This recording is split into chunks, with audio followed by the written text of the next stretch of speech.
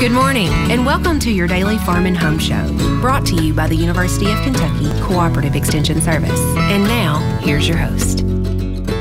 Good morning, I'm Joanna, and all week long we're going to be talking about water with Dr. Amanda Gumbert. She's at the University of Kentucky Extension Water Quality Specialist. Thanks for being here with us today, Amanda. Thank you for having me. I'm excited about all of our segments this week. I am too. And one of the first ones, we're going to talk about the water quality plan. And you know, we had a real concentrated effort when this first came out to make sure that all the landowners got signed up. But there's some new ones, and it probably needs to be updated. Absolutely. So what we're talking about is if you own a farm or you manage property or you lease a farm even, every property that's 10 acres or more in size needs a water quality plan. That's to conform with the state law, the Kentucky Agriculture Water Quality Act. And so it's pretty easy to do that. Now the law's been around since 1994, so a little while. And so some of our farmers have probably developed plans like you mentioned. We were very active in making sure farmers knew what their plan was and developing a plan for their farm. But that is still in place. Some people think maybe it went away. It didn't go away. We're probably as concerned now, maybe more than ever, about water quality issues. And so it's a way for our farmers to show that they're doing the right thing on the land for water quality. And you know, a lot of times it's just a good reminder about some of the things that we can implement on our farm, because things change on our farm, practices change. We might add a livestock species or something like that. And that would be a perfect time to go in and just revisit that plan. Absolutely. So my rule of thumb is every 2 years. I figure that every 2 years you maybe have bought a new piece of property, a new tract, or you've maybe sold a tract, or maybe changed your practice in some way, shape, or form. I know a lot of our farmers transitioned out of tobacco and into livestock practices. We actually have a little prop for us to look at. Sometimes I think our farmers get intimidated, or they feel like somebody's, you know, it's Big Brother telling them what to do. But really, I think it's an opportunity for us to really look at our practices, look at our farm, and take an account of what's going on.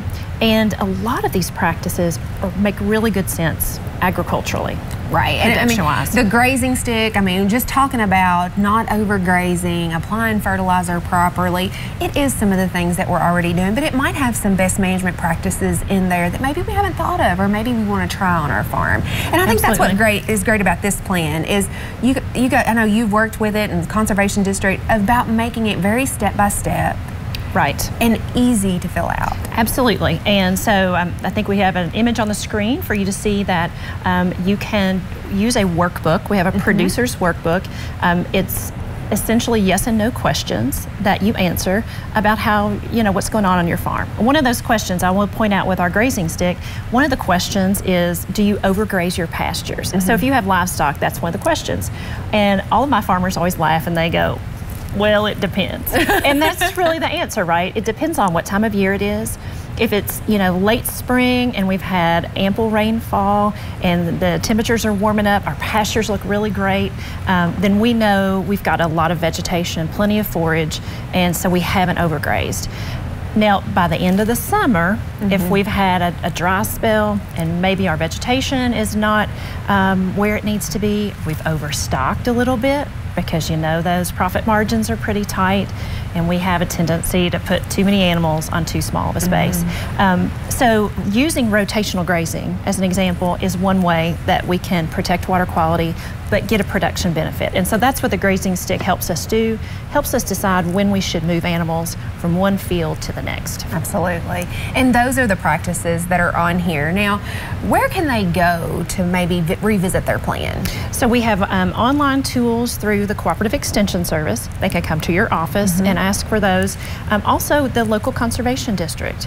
Every county conservation district is equipped with information as well as somebody usually there on staff to help out, to help a farmer either walk through the plan or give them those resources. So they can also call me. So we have some folks that on state staff to help develop those plans. And there's some cost share programs to help with some of these best management practices. So it's probably just good, like you say, every 2 years, or if you own 10 acres, maybe you're a new landowner, to go ahead and get that plan established and get that on file. Absolutely. Yeah. All right. Well, Cost Amanda, shares. certainly thank you for the information today. And if you have questions about a water quality plan, make sure to contact your local extension office or the local conservation district. Thanks for watching and have a great day.